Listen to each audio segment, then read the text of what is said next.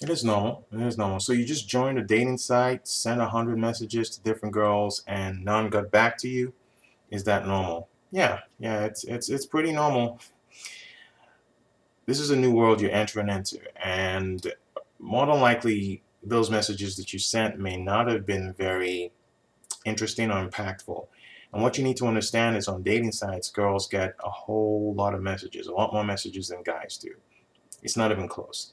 And so as a result, they will tend to weed out the messages that don't interest them and pick out the messages that interest them, which means that your messages have to be interesting. They have to be captivating in some way. One of the best ways you can do that is say something funny in your title, something that's going to make them laugh. If you can make them laugh in that title, you've got their attention.